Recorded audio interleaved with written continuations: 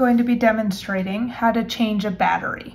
In this instance, we're using size 312.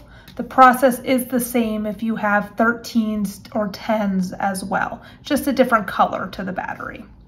So what we're going to do is we're going to pick up our hearing aid. In this instance, we have one that sits over the ear with the speaker that goes in the ear.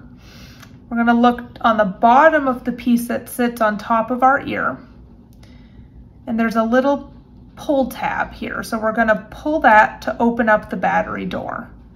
It's normal to feel a little resistance while you're opening it. Just keep pulling until you have it open. Then we're going to take a new battery out of our package.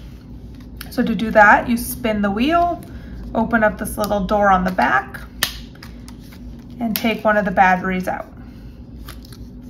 In order to use the battery, we need to remove the sticker that comes on it. We're going to peel the sticker off.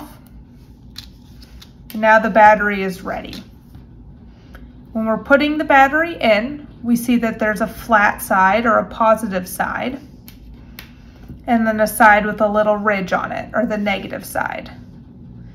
We want that flat positive side to be facing upwards towards us. We're going to take the hearing aid and the battery. We lower the battery right into that battery door, flat side facing up at us, and then we can go ahead and press that shut. Now your battery is in place and your hearing aid is on.